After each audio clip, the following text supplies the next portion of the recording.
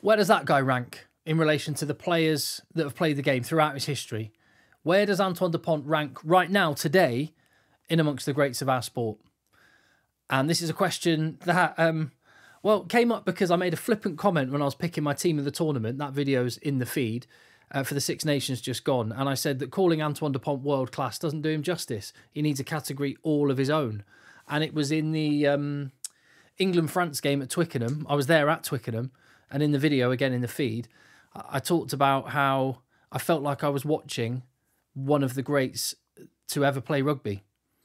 Much like when I saw Lionel Messi play for Barcelona against Manchester United in a Champions League semi-final. It felt that kind of magnitude. And that was the one benefit of England getting absolutely panned, is I just got to sit and watch Antoine Dupont, not worrying about what the result was going to be. So I thought it'd be interesting to go through and have a look at who is the GOAT, who are the greatest, and where does Antoine Dupont rank right now. That's what I'm going to do. I'd love your comments in this. I think this is going to be really interesting to read your comments and your thoughts on this. I don't think there'll be too many disagreements with my choice at number one, though. The GOAT, Richie. I mean, come on. It had to be. It's got to be, doesn't it? Greatest player ever to play our sport? I reckon so. Actually, just worth saying, I have sort of drawn a line between...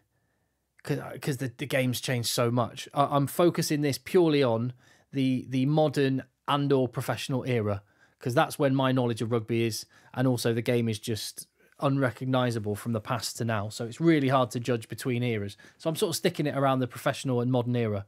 So Richie McCaw, what is it, 148 caps for the All Blacks. He was the first All Black to go past 100. 3-time World Player of the Year, 2-time World Cup winning captain, went to 4 World Cups, durable as anything. And I'll tell you what it was. I mean, he was part of an amazing rugby team. Probably the best team ever to play the game was that 11 to 15 New Zealand side. And he was a massive part of that. That team wouldn't have been as good as it was specifically because Richie McCaw was there. But it was, do you remember that period when you would watch New Zealand? And I can remember there was a game at, I think it was Lansdowne Road at the time against Ireland. And Ireland at that point had never beaten New Zealand. And they were looking like they were going to do it. And I'm pretty sure there was a game at Murrayfield in the same autumn international tour as well. And just New Zealand just had this knack. Being behind, didn't matter by how many points. When he was on the field, you just knew they were going to win. And they inevitably did.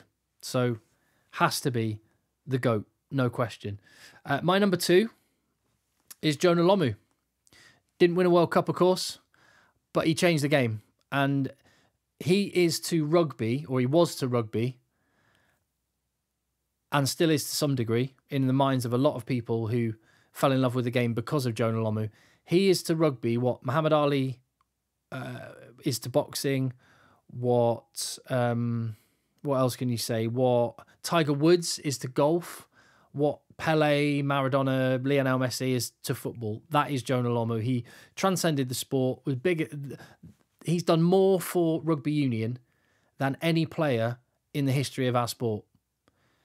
And an incredible athlete, ahead of his time. 6'5" and however many, was it 19 stone and could shift. It was just a physical freak.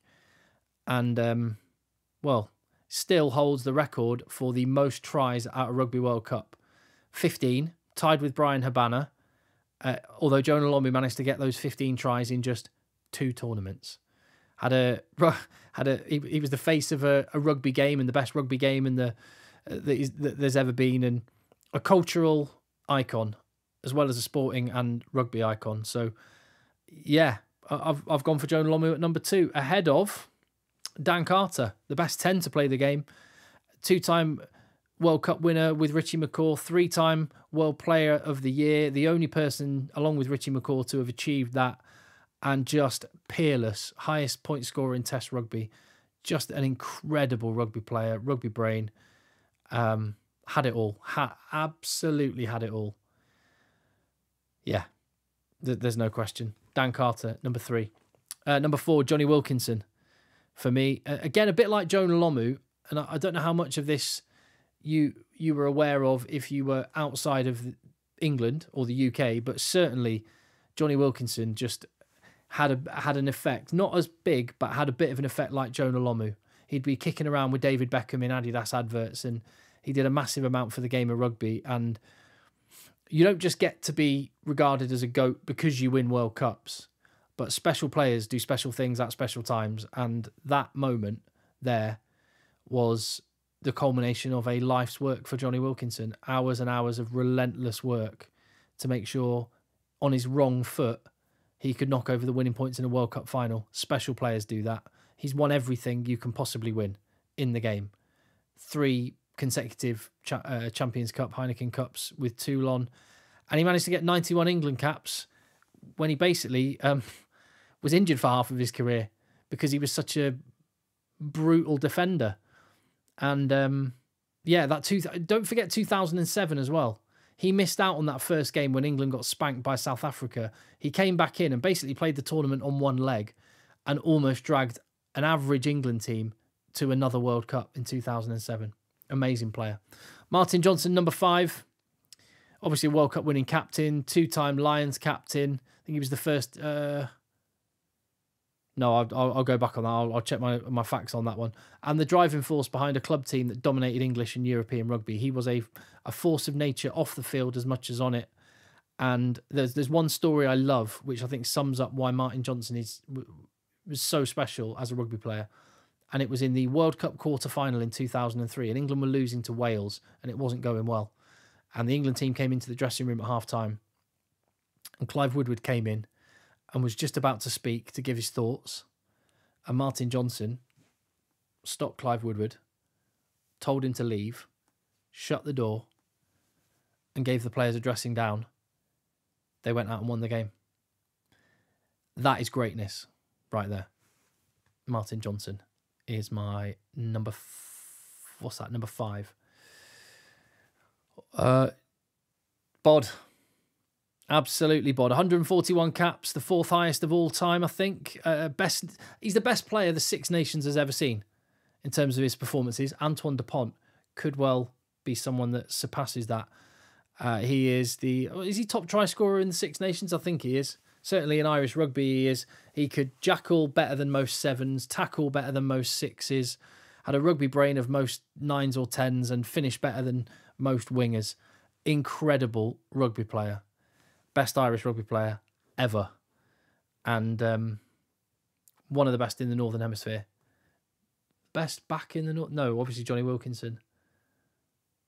Well, yeah. I mean, he's there on my list, so he's incredible. As is Alan Wynne-Jones. And just as I'm putting Alan Wynne-Jones up there, I'm wondering if I'm marking him down slightly because he is still playing. I think maybe Alan Wynne-Jones goes above Martin Johnson. Yes, he hasn't won a World Cup. Maybe that'll change. You never know. Stranger things have happened.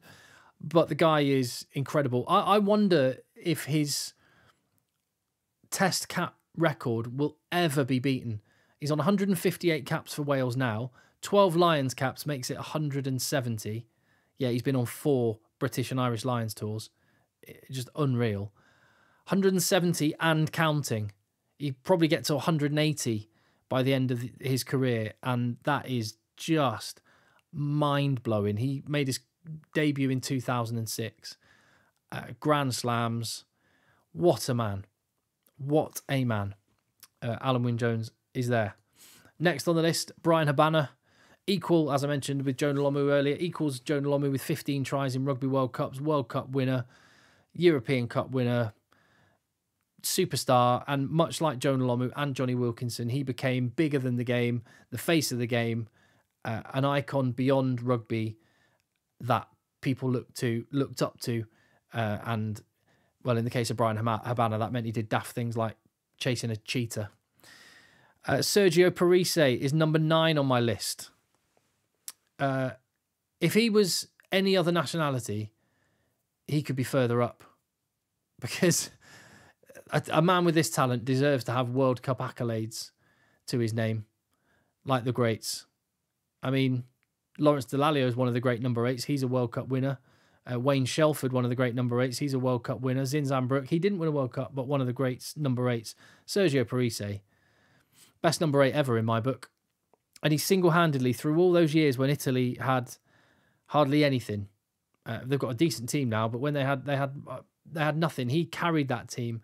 And by sheer force of will and incredible talent, he managed to get some of those wins pretty much all on his own. And he went to 5 Rugby World Cups. This year is the first Rugby World Cup without Sergio Parise since since 1999. His first World Cup was 2003. Isn't that just mind-blowing? 142 caps. And one thing I love is he could have played for Argentina. He was born in Argentina. He went and played for the Italian under-20 side in the under-20 World Cup in Chile. So the Argentinian scouts were there and they said, hey, come and play for us. We've got a really good team. And his response to that was, to play for Italy was a dream. To play for my culture and my family. When you pull on a jersey, it isn't just a piece of clothing for the day, a convenience, loyalty, honour and trust. These are the things that mean a lot to me. I wish there was a little bit more of that in rugby union. Whilst I don't blame players for playing for other countries, if they get the chance, I'd probably do the same in their shoes. But I love Sergio Parise. That's number 9. So only one more on my number 10. And I am giving that number 10 spot to Antoine Dupont. That is how good I think he is. He's only 26. He's got 47 caps for France. He's won the World Player of the Year award once. But already, I think he's that good that I have put him in my top 10. If France win the Rugby World Cup this year, I think Antoine Dupont goes straight in at... He goes straight in top 5. I think he goes in maybe just below Johnny Wilkinson and just above Martin Johnson and Brian O'Driscoll. Maybe. Yeah, I think he goes... If France win the World Cup, I think he goes top 5. This guy's a freak. He's an absolute freak. He does things that no other player on earth can do. He sees things that no other rugby player can see. And kicking off his wrong foot a 50-22, making a burst around the base with electric pace that no one can stop, holding up an opposing winger over the try line when you can't fathom the physics of how he managed to stop him. Pound for pound, he might be one of the strongest. He's one of the quickest. He's got the best rugby brain on the planet. That we are watching right now, I'd honestly believe we are watching the best rugby player that has ever played the game in the modern and professional era. Just to caveat that again. This is the best. I think we are currently watching the best rugby player we have ever seen. And I think in another 5 years' time, we will be talking about Antoine Dupont as, is he number 2 ahead of Jonah Lomu, or is he number 1 ahead of Richie McCaw? I think he's that good. And there is always a danger of exaggerating the talent of people when they're young, but he's 26 now and he's delivering year on year on year. I will just say one thing, the only concern I have, slight question mark, is the fact that he plays so much club rugby for Toulouse. The top 14 is such a brutal competition that I wonder if that will have a toll on his career as the years go on. Maybe he won't be able to play like Richie McCaw did, and Alan Wynne-Jones has managed to be a warhorse again by being used sparingly at times by his club side. Brian O'Driscoll being used sparingly by Leinster at times in the way that Johnny Sexton is now. That's the only question mark I've got in my mind. Is he going to burn too bright but not for as long?